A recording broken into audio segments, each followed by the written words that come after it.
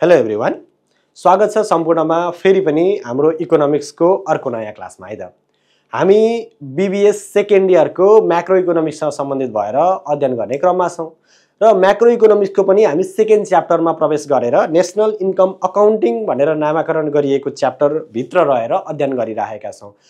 यसमा हामीले national इन्कमका various कन्सेप्टहरूलाई अध्ययन गर्यौं, जस्तै जीडीपी का कुराहरू भए हैन, जीएनपी का कुराहरू भए, लगायत नेसनल पर क्यापिटल इन्कम का कुराहरू भए, पर्सनल इन्कम का कुरा हैन, नेसनल इन्कम कै पनि अर्को पाटोका कुरा जुन फ्याक्टर कस्टबाट निकालिन्छ, यावत विषयलाई हामीले चर्चा गरिसकेका छौं अगाडिका भिडियोहरुमा है।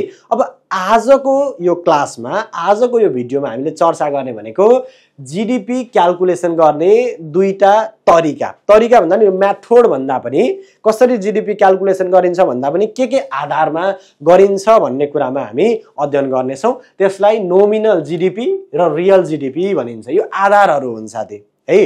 अब यो के हो त आधार, अनि नोमिनल भने के रहेछ, रियल भनेको के रहेछ, अनि नोमिनल र रियलमा के फरक रहेछ हैन, कुन धेर आउने कुन थोर आउने, यो दुईटै किन क्याल्कुलेसन गरिन्छ अथवा कुनलाई आधार बनाइन्छ। जस्तै देशहरुसँग तुलना गर्नु पर्यो नि, अमेरिकाको जीडीपी र नेपालको जीडीपी हेर्न पर्यो, चाइनाको जीडीपी र इन्डियाको जीडीपी हेर्न पर्यो। कम्प्यारिटिभ हेर्नको लागि कुन जीडीपी प्रयोग गरिन्छ यसको बारेमा हामी विश्लेषण गर्नेछौं, बुझ्न खोज्नेछौं है। आउनुहोस् आजको क्लास सुरु गरौँ है त। यहाँ लेखिएको छ साथी नोमिनल जीडीपी भनेर भनिएको छ एकतिर, अनि रियल जीडीपी भनेर भनिएको छ अर्कोतिर। यो नोमिनल शब्द भनेको मौद्रिक भन्ने बुझ्नु है। नोमिनल भनेको नाम मात्रको भन्ने अर्थ पनि लाग्छ है, अथवा यसलाई मौद्रिक अथवा मुद्रामा निकालिएको जीडीपी अथवा मौद्रिक कुल ग्राहस्थ उत्पादन भनेर भनिन्छ। कुल ग्राहस्थ उत्पादन भनेको जीडीपी, ग्रस डोमेस्टिक प्रोडक्ट, त्यसलाई मौद्रिक जोड्यो, मोनिटरी भ्यालु जोड्यो भने नोमिनल हुने रहेछ। अनि रियल भनेको के त भन्दाखेरि, रियल भनेको पनि आखिरी हुन त मोनिटरी भ्यालु नै हो हैन। नोमिनल भनेको पनि मोनिटरी भ्यालु नै हो, किनभने जीडीपी जहिले पनि पैसामा निस्किन्छ क्या। जीडीपी केजीमा निस्किँदैन, जीडीपी लिटरमा निस्किँदैन, केही कुनै युनिटमा निस्किँदैन, रुपीजमा निस्किन्छ जीडीपी। त्यसो हुँदा यो पनि मोनिटरी भ्यालु होइन र सर भन्ने प्रश्न तपाईहरुको मनमा आउँछ, स्वाभाविक हो। तर यसको फरक के छ विश्लेषण गर्नेछौँ है त। ठीक छ, ल आउनुहोस् नोमिनल जीडीपी बाट प्रवेश गरौँ। हामीले जीडीपी भन्ने बित्तिकै जीडीपीले के चाहिँ हेर्ने हो भन्दा देशभित्र कति उत्पादन भयो त्यो हेर्ने हो है। उत्पादन कति भयो त्यो हेर्ने हो, उत्पादन बढ्यो कि घट्यो त्यो हेर्ने हो। ठीक छ। अब हाम्रो नोमिनल जीडीपी निकाल्दा अथवा जीडीपी निकाल्दा भनौं, एउटा मौद्रिक भ्यालु त हुन्छ, प्राइसले त गुणा गर्नुपर्छ हैन।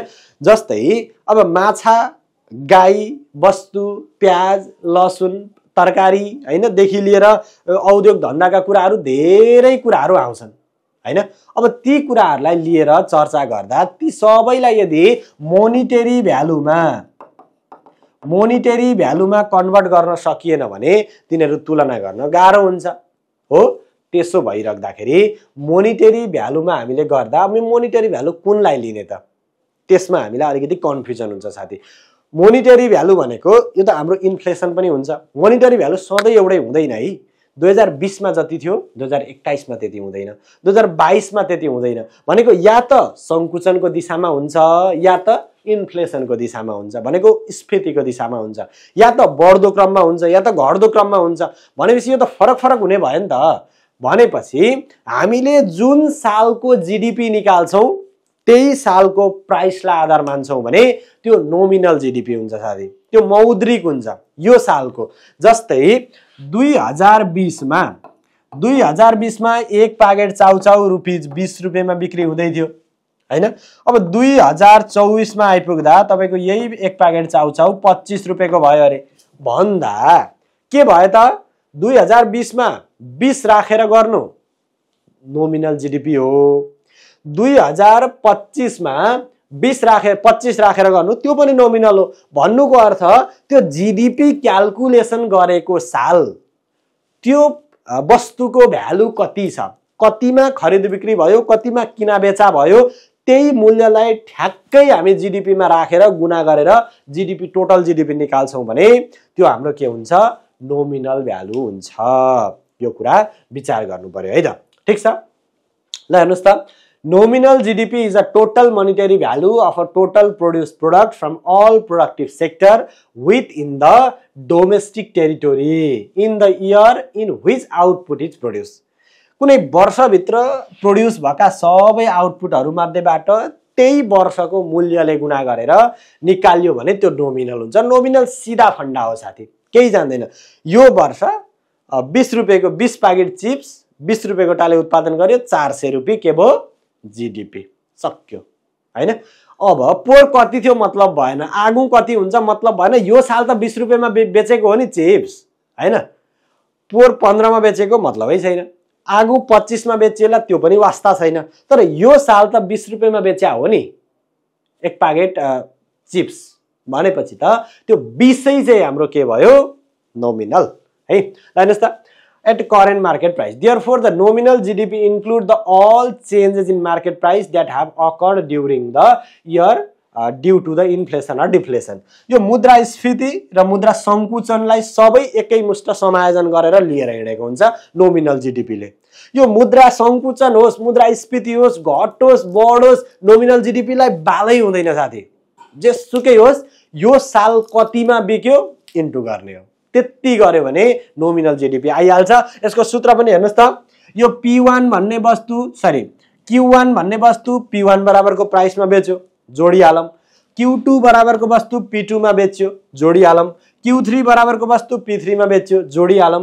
भन्नुको अर्थ जतिवटा वस्तु छ जति जति मूल्यमा बिके सबैलाई जोड्दै जोड्दै जोड्दै हिँड्यौ भने नोमिनल जीडीपी पाउँछौ। नोमिनल जीडीपी जहिले पनि यही सालको प्राइसमा हुन्छ, यही सालको मार्केट प्राइसमा हुन्छ भन्ने कुरा बुझ्न पर्यो। यो नोमिनल जीडीपी को कन्सेप्ट हो। अब रियल जीडीपी मा छिर्दा अलिकति सिनारियो त्यस्तो छैन है साथी। रियल जीडीपी भनेको त वास्तविक जीडीपी हो। अनि वास्तविक जीडीपी गर्नको लागि एउटा के हिसाब गर्नुपर्छ भने एउटा आधार वर्ष लिनुपर्छ। आधार वर्ष भनेको जस्तै नेपालमा जीडीपी क्याल्कुलेसन गर्ने आधार वर्ष 2000 लाई लिएको छ। अहिले 2024 पुगिसक्यो तर 2000 लाई नै हामीले आधार वर्ष लिएको छ। भन्नुको अर्थ अब रियल जीडीपी र नोमिनल जीडीपी मा तपाईले ठ्याक्कै के फरक पाउनुहुन्छ भने साथी यो साल उत्पादन भएका वस्तुलाई आधार वर्षको मूल्यले गुणा गरेर जीडीपी निकालिन्छ भने त्यो जीडीपी के हो त रियल जीडीपी हो। कुरा बुझ्नु भयो त? जस्तै उदाहरणको लागि हेर्नुस् त, तपाईले चाउचाउ ल 20 प्याकेट चाउचाउ है 20 पीकेटी लेखे मैले 20 प्याकेट चाउचाउ यो साल त 20 रुपैयाँमै बेचेको हो। 20 प्याकेट चाउचाउ 20 रुपैयाँ त रम्पम करेन्ट वाइ मायो जे भए पनि 20 रुपैयाँ त पर्छ। तर 2000 सालमा त 2000 मा त अहिले 2024 मा 20 रुपैयाँ पर्यो, तर 2000 मा त 10 रुपैयाँ मात्रै पर्थ्यो होला नि। 10 रुपैयाँ गोटा रम्पम नखाएको होला, हामीले खाएको 10 रुपैयाँ गोटाको रम्पम बोकेर स्कुल खाजा लिएर गएको होइन र हो। भनेपछि 2000 मा 10 रुपैयाँ पर्थ्यो भने यो 20 × 20 गर्नु चाहिँ के हो नोमिनल जीडीपी। किन यो साल 20 रुपैयाँमा बिक्यो तर 20 × अब 10 रुपैयाँ मात्रै गरियो भने चाहिँ यो के हो रियल जीडीपी। किन 2000 अथवा आधार वर्षमा कुन वर्षलाई आधार बनाउने भनेको हुन्छ त्यो आधार वर्षमा जति रुपैयाँ थियो नि हो त्यसकै आधारमा हामी क्याल्कुलेसन गरिन्छ भने रियल जीडीपी हुन्छ। यदि अर्थतन्त्रमा इन्फ्लेसनमा गइराको छ भने रियल जीडीपी जहिले पनि थोर हुन्छ। किन करेन्ट प्राइस माथि माथि गइराखेको हुन्छ। तर अर्थतन्त्र चाहिँ डिफ्लेसनमा गइराको छ भने रियल जीडीपी जहिले पनि धेर हुन्छ, किनभने आधार वर्षको प्राइस त धेर हुने भयो। डिफ्लेसन हुनु भनेको त मुद्राको भ्यालु बढेर प्राइस घट्नु हो हैन त। त्यसो हुँदा यो नेपालले मात्रै होइन भारतले मात्रै होइन सबै देशले रियल जीडीपी को लागि एउटा आधार वर्ष सेलेक्ट गरेको हुन्छ साथी। गुगलमा गएर हेर्नु होला है, नेटमा गएर हेर्नु होला, च्याट जीपीटीलाई सोध्नु होला, जसलाई सोधे पनि रियल जीडीपी को प्रत्येक अमेरिकाको रियल जीडीपी को इयर बेस इयर कति हो भनेर भन्नुभयो भने देखाइदिन्छ। नेपालको रियल जीडीपी निकाल्ने बेस इयर कति हो भनेर सोध्नु भयो भने पनि देखाइदिन्छ। भने सबै देशको रियल जीडीपी किन निकालिन्छ भन्दा तुलना गर्न सजिलो हुन्छ नि त हैन।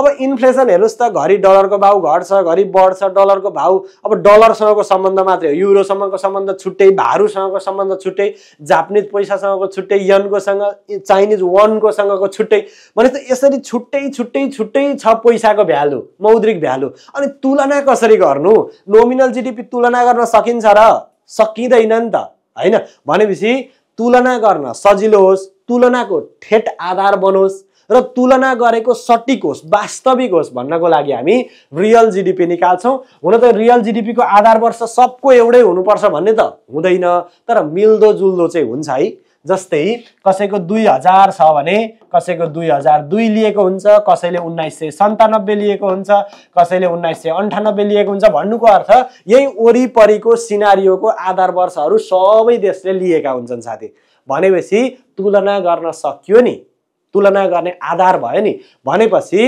अहिले यहाँ हेर्नुस् त P0 Q1 भनेको त आज उत्पादन गरेको वस्तु तर गुना केसँग भयो P0 चाउचाउ यो साल उत्पादन गरेको तर प्राइस 2000 को हैन अथवा आधार वर्षको आलु यो साल फलाएको तर प्राइस आधार वर्षको उखु यो साल फलाएको तर प्राइस आधार वर्षको चिप्स यही साल बनाएको तर भ्यालु अथवा पैसो प्राइस आधार वर्षको गरिन्छ भने त्यसलाई रियल जीडीपी भनिन्छ साथी है ठीक छ Real GDP is the total monetary value of total produced product from all productive sector within the domestic territory in the year in which output is produced. है It is evaluated in terms of constant market price. Constant market price भनेको एउटा स्थिर market price है आधार वर्ष भएपछि त स्थिर भयो नि त अनि आफ्नै देशसँग तुलना गर्न पनि आधार वर्ष भएपछि त सजिलो भयो हैन जस्तै पोर पनि 20 रुपैयाँ हुँदा कति उत्पादन गरेको छ र पो ठेट उत्पादन आउँछ त जस्तै हेर्नुस् त उदाहरणको लागि मैले के उदाहरण दिए भने